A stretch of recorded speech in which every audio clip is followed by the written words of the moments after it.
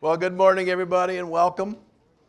We've been in a series. If you've been back or gone, welcome back. Glad you're back here with us in the fall. We've been doing a series on the heart of God. This is the final installation on the heart of God. But the heart of God really is one of love. The Bible says that God is love. Now, that's a little bit ambiguous in our culture because we love everything. I mean, last night I had pepperoni pizza. I love pepperoni pizza. I love sports. I can't wait to go home and watch the football games. And next week, the football games and the baseball games. The Cleveland Indians are tough this year, by the way, in case you didn't know or you don't care. Cleveland's tough. I love my wife. I love my church family. And so you kind of go, well, which is it, pizza or your wife? Well, it's both. But they're not equal. But in English, they're equal. In Greek, they're not. In fact, in Greek, there was nuance to that, so that the one Greek term for love was eros. It's where we get the idea of erotic love. And then there's phileo. It's a friend kind of love. And then there's agape love. That is selfless, serving, sacrificial kind of love. It is biblical love. And that's what God's all about. He is about agape kind of love. And it was revealed in the person and work of Jesus. When Jesus came here, he was born of the Spirit of God. In fact, when Gabriel came to Mary, he said, you're going to have a son. Well, how can this be, since they don't know a man? Behold, you'll conceive, and what will come upon you will be the shadowing of the Holy Spirit, and what's going to be conceived in you is going to be the Son of God. So he's called the Son of God and the Son of Man. He was fully God and fully man, and he modeled and became an example for us of what the Lord was all about, what his heart was all about.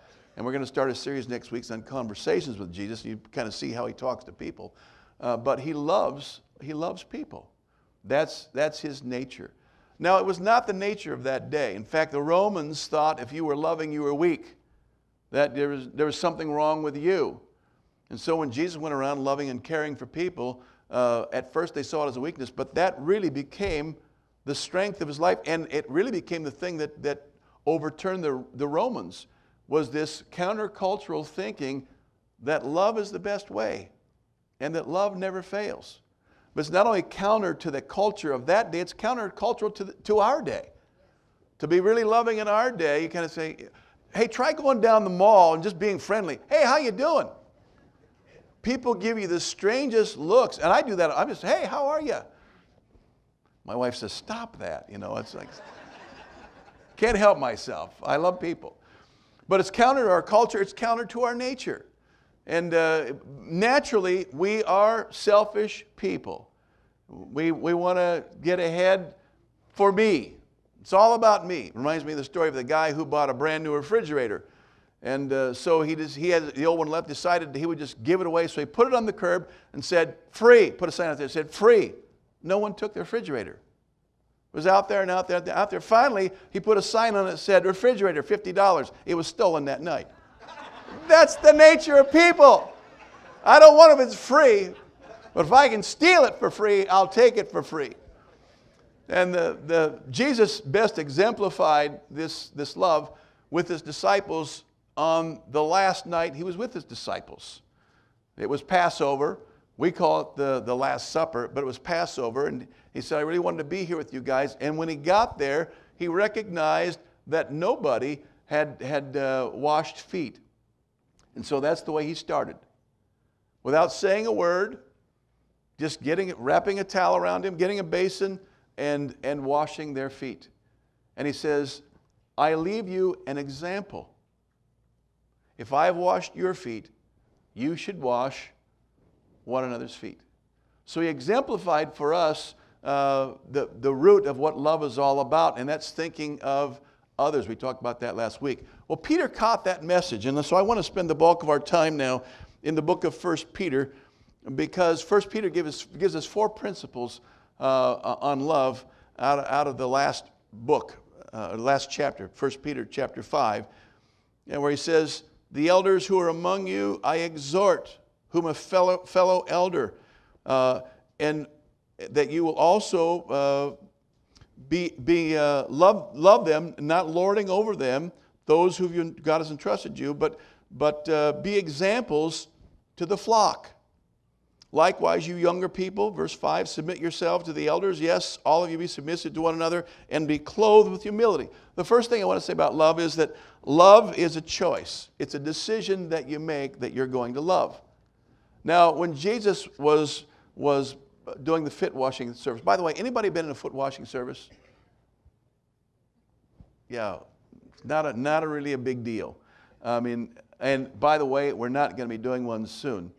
I've been to exactly one in my life, and had I known, I wouldn't have been to that one. I mean, I'm not a big foot washing guy, and so when I was at the Bible study, they said, okay, we're going to wash feet tonight. And it's based on the Bible, so what are you going to say? But then they said, okay, take off your shoes and socks. And I got to tell you, I'm worried about, sock lint sticking to my toenails. I'm worried about Can I just tell you, I'm just thinking, what the heck? I don't know what's going on. And your toes are not the most attractive part of your personhood. Just not. And so Jesus said, okay, I'm going to wash your feet. And Peter said, you're not washing my feet. Jesus said, if I don't wash your feet, and you can have no part in me. He said, okay, then give me a whole sponge bath. He said, no, we're not going to do that today. Just going for the feet today. But the example is something that he caught, because what he said was, Jesus said, I'm doing this for an example. And now he said to them, you who are elders in the body of Christ, you be examples. How do you do that? He says in verse 5, to clothe yourself with humility. Now, one of the decisions that you made today, and you make every day, is we choose a lot of things. We choose our attitude, we choose what's going to happen, but we choose what we're going to wear. When he says clothe yourself with humility, he's saying that the best dressed Christians are clothed in humility. You say, well, what is humility? Humility is not denying that you have strengths. Humility is acknowledging that you have weaknesses, but you also have strengths. One of the great questions you ask when you're interviewing people is, what are your strengths of your life? You say, oh man, I got a million of them. I'm a leader, and I got talents like this. What are your weaknesses?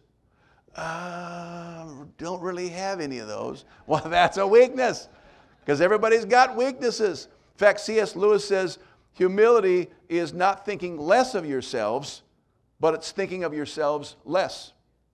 And that's what love is. Love is thinking less of yourselves, and it's thinking about other people. And so when you do that, you choose to love. And you make that decision every day. You choose to clothe yourself with humility. You choose every day. I choose the Lord every day. There are options out there. I choose to follow the Lord. I choose to be with my wife today. You're still with me, right? So it's a choice that we make every day. And you say, well, what is that all about? I'll tell you this.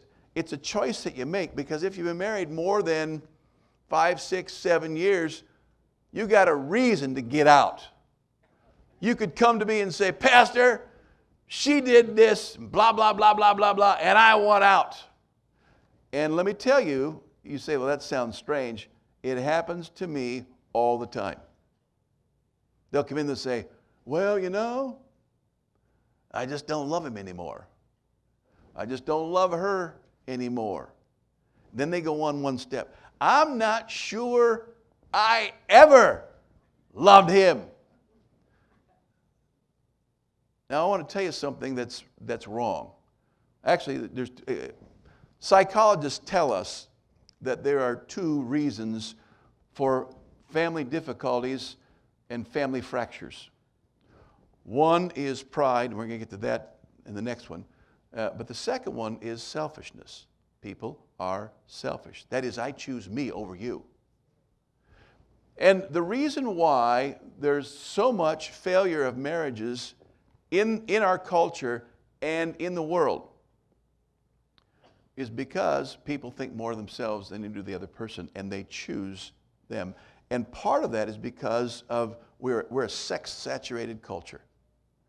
And you got young people who get involved in sex early, and they get blinded by the sex, and so they get married and say, what did I do?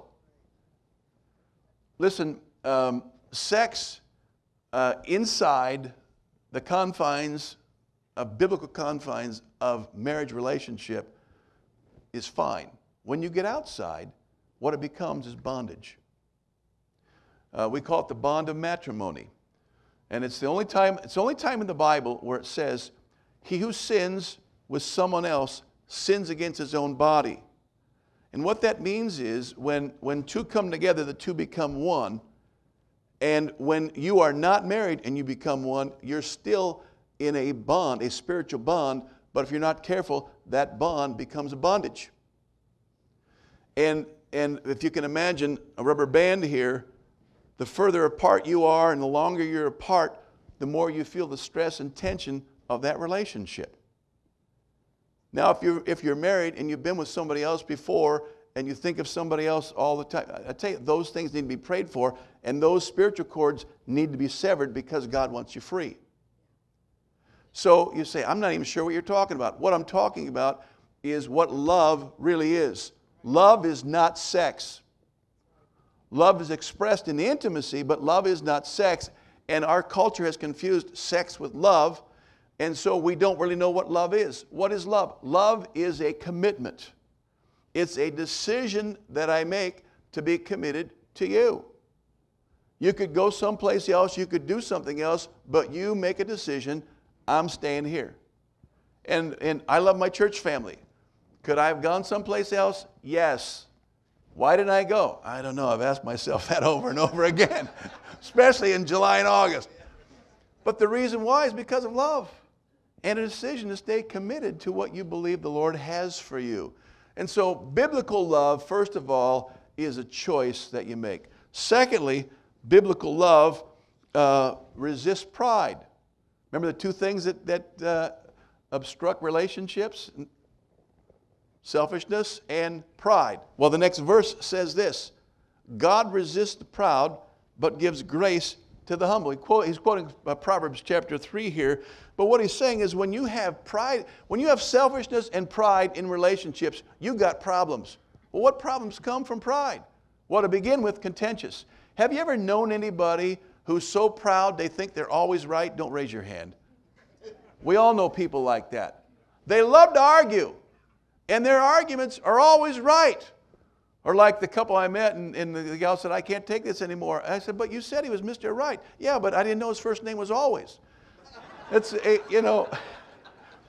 always right. You got to always be right. And so that creates tension, and it creates contention in the relationship because they're too proud to back down and say, this is not about me, which brings me to my email for the day. 3 men were hiking through a forest when they came upon a raging, violent river. Needing to get to the other side, the first man prayed, "Oh Lord, please give me the strength to cross this river." But instantly, the Lord gave him big arms and strong legs. He jumped in the river. He was able to swim across. It took him about 2 hours, and he almost drowned. But he got the other side. After witnessing that, the first man prayed a little differently. He said, "Oh Lord, give me the strength and the tools to cross that river." Instantly, God gave him a rowboat, strong arms, and strong legs. He was able to row across in about an hour. He almost capsized once, but he got across. Well, seeing that happen to the first two, the third man prayed even more intelligently. "Oh Lord, please give me the strength, the tools, and the intelligence to cross the river." Boom! Instantly, he turned into a woman.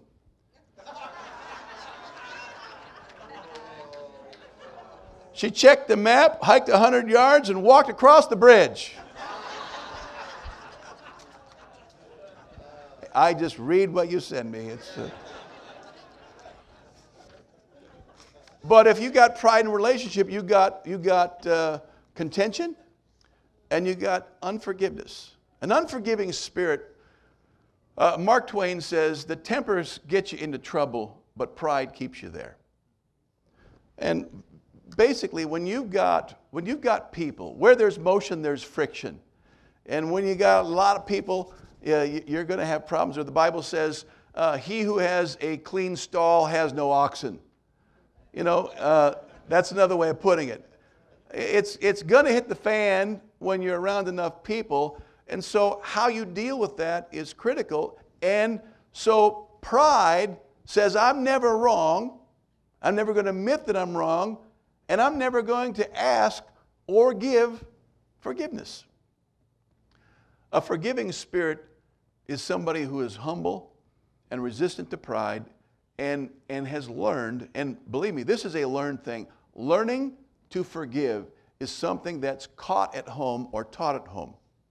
Now, if you came from a home where they slammed the doors or walked out the doors, or mom or dad left, then you didn't have a very good example of what it was all about. But I want to tell you something. The Lord wants to teach you, and part of agape love is learning to say these 6 words. I was wrong. Please forgive me. Not only are you clothed in humility, but you're resisting pride, because there's nobody here who's not messed up. Nobody. It's just to the degree that we've messed up. And so we all need forgiveness, and we all need to be forgivers. And to the degree we do that, to that degree we're going to have joy in relationship. And the final thing is judgment. Pride brings about 3 things: contention, unforgiveness, and judgmentalism. The most critical and judgmental people I've ever met in my life are in the church. Hello. The most critical and judgmental people I've ever met in my life go to church. Thank you, Lord. Thank you, Lord. Can you believe they were wearing that? Thank you, Lord. Thank you, Lord. And I've had people say this, Pastor, I can't believe I saw somebody in church. And the way our church lays out, we got somebody here, and you kind of see because we're a fan. I can't believe they were in church. I can't believe you're saying that. He was without sin, let him cast the first stone. Are you kidding me? You're telling me you can't believe they're in church? I can't believe you're saying that to me. They don't do that twice. Because all of us, and Jesus said this, judge not that you don't be judged. He ended the Sermon on the Mount, chapter 6. Judge not, you be not judged. For with the same measure that you judge, it'll be measured back to you. If you are an unmerciful person, believe me, you're not going to get mercy. But if you're merciful and you're understanding, and I can tell you, the older I get, the more understanding I become, and the more giving I hope I become, and gracious that you become. But judgment is not something that God has for us. And people who love do not judge. They're not argumentative, and they are forgiving. And all of those are a choice. Which brings me to the next verse. Verse 6 says this, therefore, humble yourselves under the mighty hand of God, that he may exalt you in due time. Biblical love keeps perspective. Humble yourself. We tend to think that that's some circumstances humbled me, or they were really humbled, or God humbled them. Listen, the Bible's admonition is that we humble ourselves. That is, that we don't see ourselves better than other people. That was part of Peter's problem. That's why Peter says, just like Jesus said, you need to be an example. You guys be examples. You need to clothe yourself in humility, because Peter was a proud guy, and Peter thought he was better than everybody else. Now you say, how do you say that? Well, think about it. 2 things. Number 1, when the Lord comes to wash your feet, you're not washing my feet. And the second one was when the Lord said, tonight I'm going to be left alone. All you guys are going to go sideways. He said, not me. He said, they might. He's a they-I guy. They might do that because they're just spineless jellyfish. That's not biblical, but they may do that, but I would never do that. Then Jesus said, listen, it's not a they-I relationship. It's a we relationship. By tomorrow morning, you're going to deny you even knew me 3 times. We're all in the same boat. There's nobody here who has not failed. There's nobody here who does not fail. And love understands and is gracious and helpful and allows us to get through this. In fact, the Bible says in 1 John chapter 4 that whoever does not love does not know God, because God is love.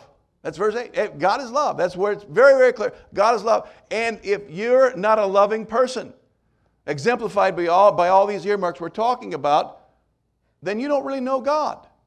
You may come to church, but you don't really know God. And you've got to keep perspective on yourself and on other people, because the Lord wants to work in your life and through your life, and in a sacrificial, selfless, giving kind of way.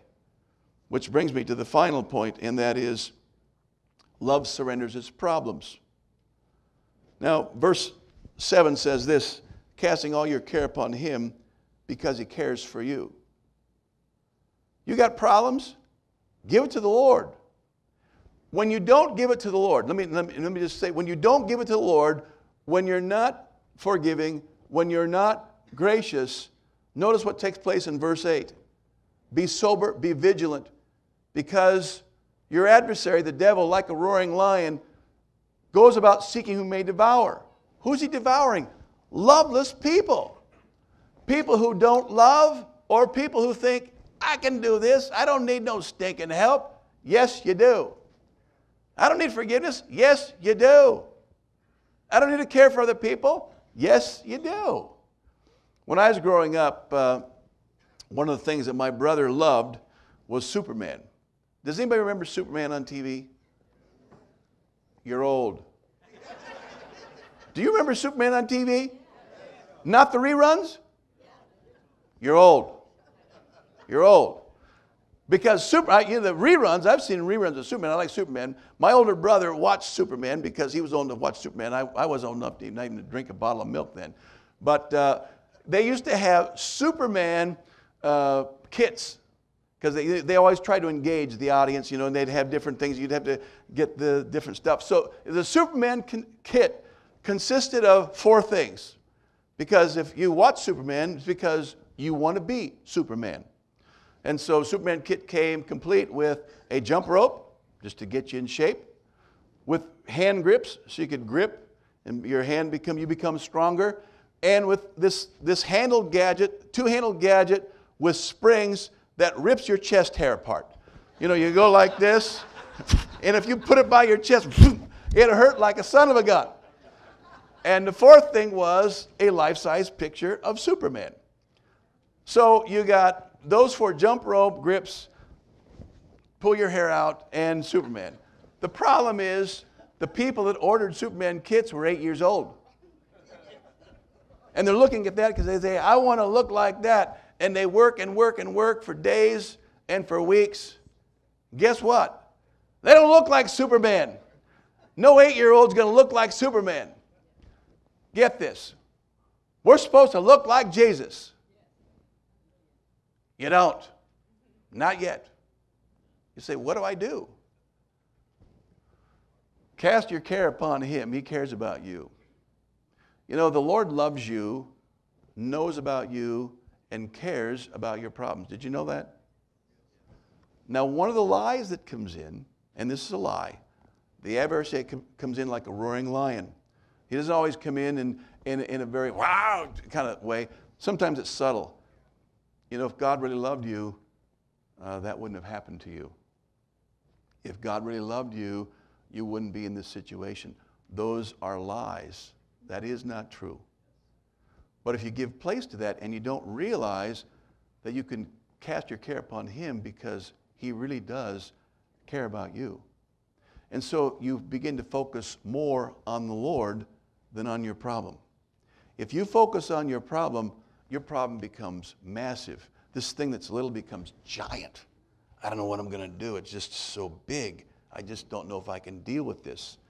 And many people make a mountain out of a molehill. And that's personally too. Because the Lord loves you and he cares about you. Say that out loud. The Lord loves me.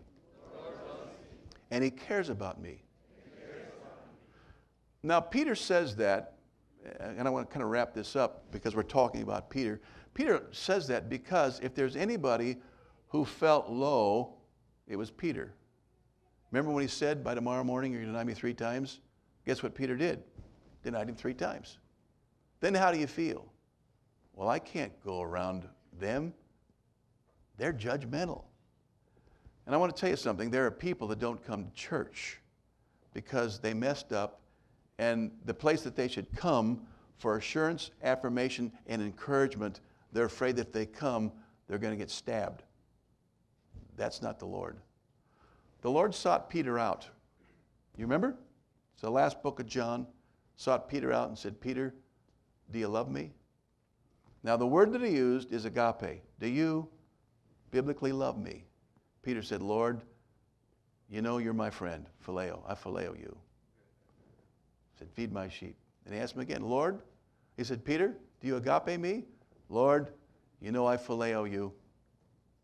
Feed my sheep. Then the third time he said, and this is where Jesus comes down to our level, Peter, do you phileo me? Oh, Lord, you know all things. You know I phileo you. Feed my sheep. You say, what's that all about? It's about the Lord pursuing people who've messed up. He pursued Peter. He pursues you and me. And he wants us to become what we're supposed to become and move into what we're supposed to move into because he loves us so very, very much. Which is why Peter ends his second book by saying this, grow in grace. Grow in grace. God wants you to be more gracious tomorrow than you are today. Have a bigger heart tomorrow than you have today. And one of the things that happens to people, and people that are maybe hearing right now, and you're saying, you know, I don't know. What has happened is you've been hurt. And hurt people get defensive, they build walls, and they get hardening of the spiritual arteries. And the Lord wants to, by the Holy Spirit, ream those bad boys out. And He wants you to have a flow, a fresh flow of His Spirit, because the blood of Jesus has cleansed us from all sin. If you're here today and you're feeling condemned, I want you to know the Lord does not condemn you. He loves you. He cares about you. And He's saying, come on back. It's okay. If you know people that don't go back to church because they've been hurt by church, I want to encourage you to invite them. Say, you know what? The Lord's heart for you is one of love, and I know people that love, and they're just like me. And now don't fail me, church. When they come in here, I want you to be what? Loving. Reach out to people. I'm not talking to them. What if they reject me? Get over yourself. It's not about you. It's about them. Church is not about you, it's about them and learning to love. And we're all in that process of learning to love, and we're all growing in grace. But the Lord wants to do some spiritual surgery on us, which we've been talking about all summer. And I want to conclude by praying for your heart. Let's stand together. Can we please?